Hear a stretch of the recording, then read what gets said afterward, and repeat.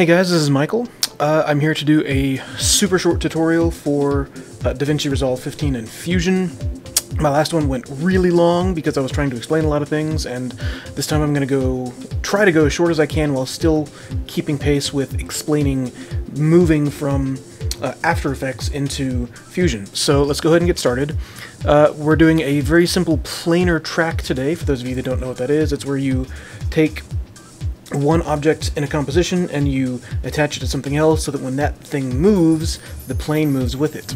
It actually is incredibly simple to do in Resolve, so let's kind of go through how we're going to go through that process. I have this footage here, taken from a drone obviously, just a simple lift-off shot, and what I want to do is attach an object to it. I've already done it once here, but I want to attach an object to it so that as the footage goes away, the object gets smaller. That's kind of fundamental planar tracking. So I'm going to take our foreground object and put it above, and I'm going to stretch it out into the full composition. And you see that when I actually pull up the composition, what it looks like, the image for El Paso Spine Center is much bigger than the actual image, but we're going to turn that into a composition. So we're going to right-click. I'm going to select both of these guys, right-click on it, say New Fusion Clip, and then when I flip over to Fusion, we're going to see kind of what we saw last time. We have our basic merge, we have a media out tool here, we have two media ins. One of the first things I do is I select them both, and I select Show Pictures, so that I can, in a minute, it'll actually load up the images so I can see it. But I can also just select one, hit number key 1, and this one right here is my drone footage. Media 2 then is my El Paso Spine Center footage. Just for my own peace of mind, I don't like how these are arranged. So I'm going to put my background plate, which is my drone footage underneath. That's just a little thing that I do. And they're both going into a merge right now. So what we need to do is track our drone footage. We're going to track where we want it to go and how we want it to move. To do that, I'm going to hold down Shift and hit spacebar, and I'm going to type in Planar, and I'm going to pull up a Planar Tracker. Now this tracker is very similar to the tracker in After Effects, and you're even going to see how they behave very similarly. I'm going to attach my background plate, my drone footage, pick the output of that, go into the input for the planar tracker, and that's really all I need to do right now. You're going to see why in just a minute.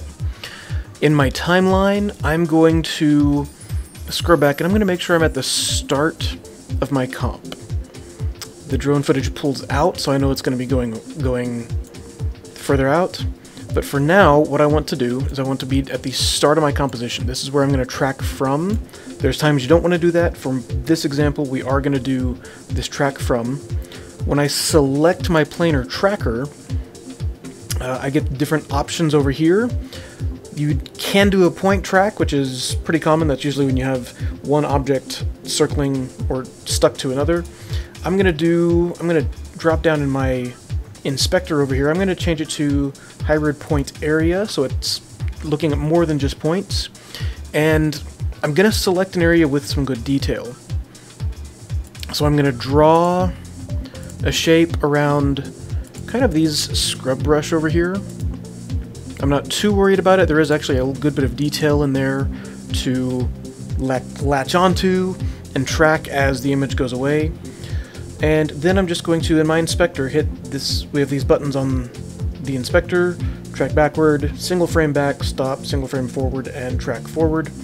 I'm just going to go ahead and say track forward, and I might have to speed this up because I'm not sure exactly how long this is going to take. So when the track is done, I will get back to you. Okay, our track is done. You can see that our timeline is populated with the keyframes from the track. Now, our planar tracker generated all those keyframes, and over in the inspector we have this button that says Create Planar Transform. So we're going to click that, and this is what actually applies our transformations to, in this case, it's going to be this graphic, the El Paso Spine Center. So you might be asking yourself, why do I need a planar tracker and a planar transform? Those are just two different things. We don't need those. In After Effects, we don't need those. Actually, you kind of do. In After Effects, it's just that you have, at least the way I always did point tracking, you create a null object and you take all your tracking data and apply it to the null object. Same idea, except that's where the planar transform comes in. So we're going to take our El Paso Spine Center media, pipe that into our planar tracker, and we're going to pipe that into our merge with our background, once it decides to connect, that is. Now when I go to our media out, we can see that the Spine Center logo is there floating in our space, but when we go back to frame 1, it's full size. So how do we change that? Well, that actually happens in our merge object here. Remember, merging from After Effects is kind of like a pre-comp and kind of not. This is one of those things where it's kind of not like a pre-comp. But when you select the merge, you can actually change the size of the foreground object. And you can also change the position to put it where you want it to go. Oh, a little too small, a little too small. I'm going to set it about like there. Then, when we come out here, we're going to see that as we scrub through our footage, it's stuck to the ground, and as our footage goes out, so does our object. Again, this is a much shorter tutorial on planar tracking in Davinci Fusion. It's pretty straightforward. It was pretty straightforward in After Effects. Again, the biggest change is after you do your track with a planar tracker, you have to create a planar transform, and that's what actually is going to be applied to your footage to track the object. You have to pipe in the object you want into the planar transform and pipe that into a merge with your background, and then you're golden from there. We're going to do a few more tutorials in the future. We're excited about this. It's actually really cool the way Fusion and Resolve have been incorporated now. And you can see that back in my Edit tab, it's right there. It is kind of bogging my system down a little bit to play it, probably because I'm also screen recording and audio recording at the same time. But you can see the move as we go throughout the comp. So once again, this is Michael, and thank you, and we will see you on YouTube.